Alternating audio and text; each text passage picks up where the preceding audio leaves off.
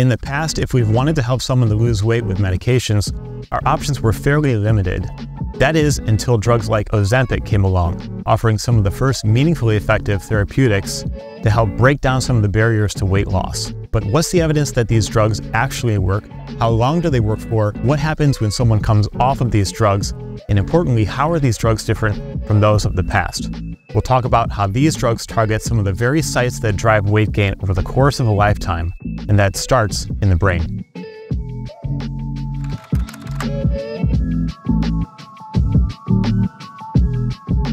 Some of the most important changes as someone gains weight throughout a lifetime are effectively invisible, and those include inflammatory changes within the brain like gliosis and scarring, and even disruption of normal neurological signaling that keeps our weight in check. But fortunately, we've learned that there are certain levers or switches that we can pull within the brain to facilitate weight loss. We now have some of the first meaningfully effective drugs that act on those levers, including drugs like Ozempic. These drugs are the GLP-1 receptor agonists, including Semaglutide, which is marketed as Wegovy, and Liraglutide. In the body, these drugs are trying to mimic the effects of a hormone called GLP-1, and they do that by mimicking its shape and binding to its receptor. So then, where does GLP-1 come from, and what does it do? GLP-1, or glucagon-like peptide 1, is a chain of amino acids produced by a type of cell in the intestinal tract called the L cells.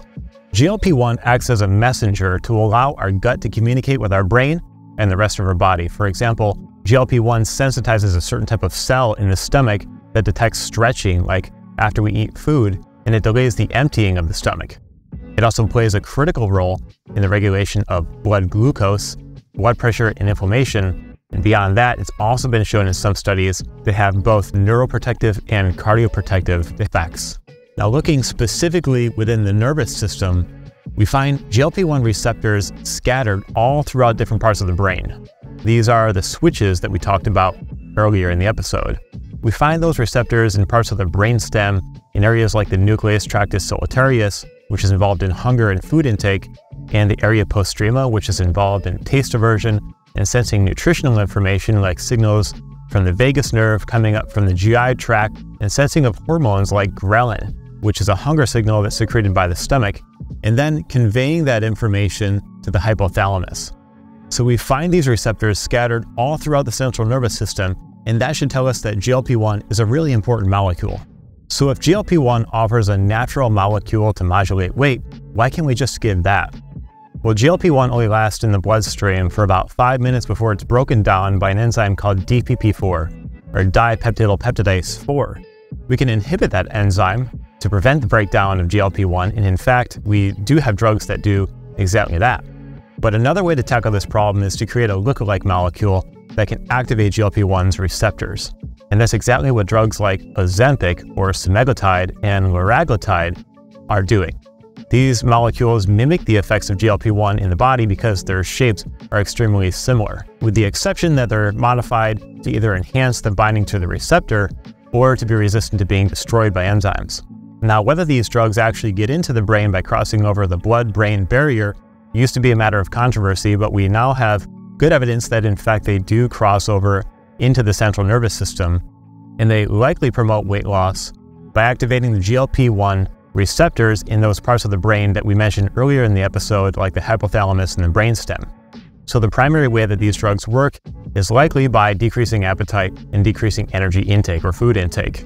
So that's the neuroscience. Now, how well do these drugs, like Semaglutide or the GLP-1 receptor agonists, actually work? Let's take a look at how these drugs affect body weight in real human clinical trials.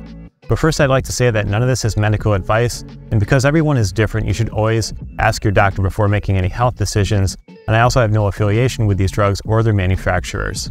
In 2021, the New England Journal of Medicine published the results of a landmark study called the STEP 1 study, which was a large, randomized, double-blinded, placebo-controlled trial looking at how Semaglutide affected body weight. In this study, the researchers randomized 1,961 adults with either overweight or obesity and without diabetes to 68 weeks of treatment with either Semaglutide plus a lifestyle intervention, and that included a reduced calorie diet and exercise, or placebo plus lifestyle intervention. And in order to avoid GI side effects, which can be common with these drugs, the dose of semaglutide was started low and escalated every 4 weeks until the maintenance dose was reached at week 16. At the end of 68 weeks, the group receiving semaglutide and lifestyle intervention had a 14.9% decrease in body weight compared with only 2.4% for the placebo group. So compared to the placebo group, the semaglutide group had a 12.4% greater weight loss over 68 weeks. And beyond losing more weight, the subjects on semaglutide also had improvement in several cardiometabolic risk factors. And those included waist circumference, blood pressure, glycated hemoglobin levels, lipid levels, and C-reactive protein, which is a marker of inflammation, and glucose levels. Now, these results were really encouraging because they showed that semaglutide can likely affect cardiometabolic risk beyond just reducing a number on the scale. Now, since weight regain is such an incredibly challenging problem in the treatment of obesity, a key question is whether the GLP-1 receptor agonists continue to work a few years out from treatment. Just over a year ago, a study called the STEP 5 trial, published in Nature Medicine, taught us 3 really important things about this. Number 1 was that weight loss with semaglutide seemed to plateau a little after a year, or 68 weeks. Number 2 was that those weight reductions did in fact persist all the way out to about 2 years or 104 weeks. And number 3 was that the improvements in cardiometabolic risk also persisted with longer treatment. Now, we do need longer follow-up data, but overall these results are encouraging. Now, the next key question is what happens when we take someone off of semaglutide? In 2021, the answer to that question was published in the Journal of the American Medical Association.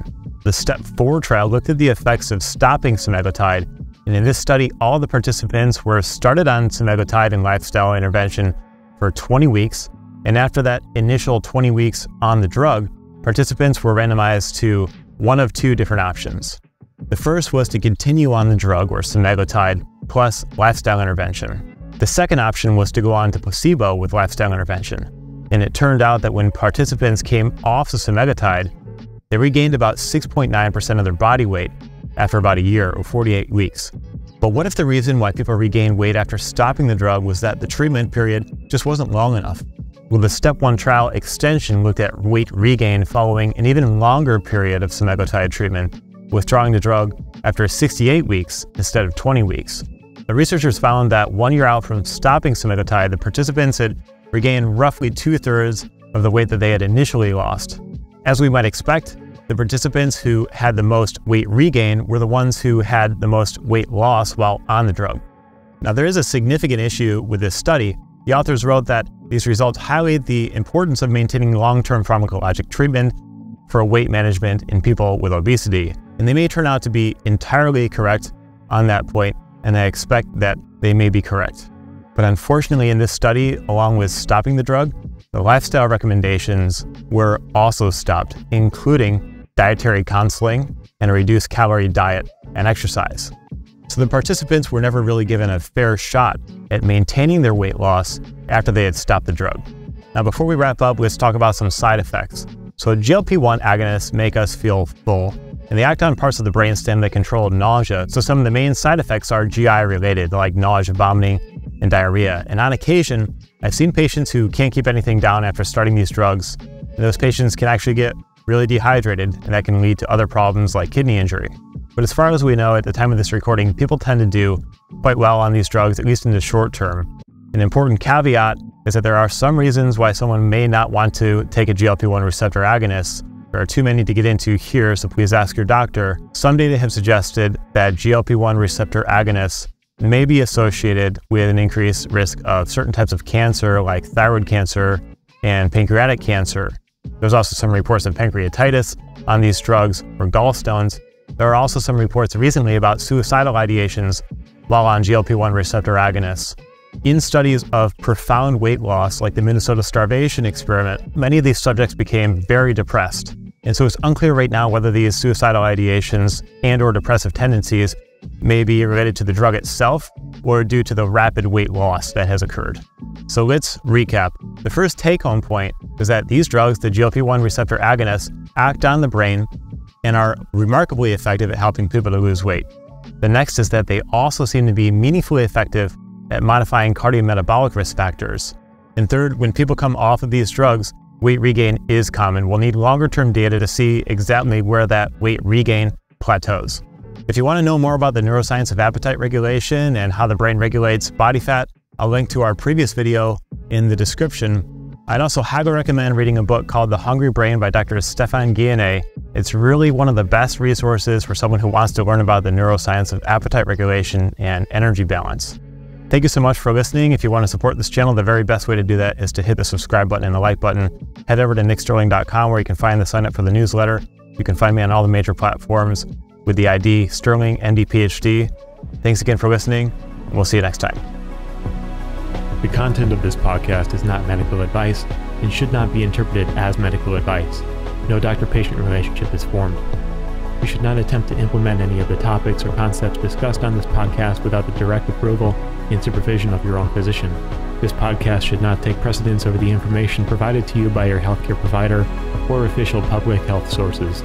Please visit nicksterling.com for relevant disclosures and full terms of use.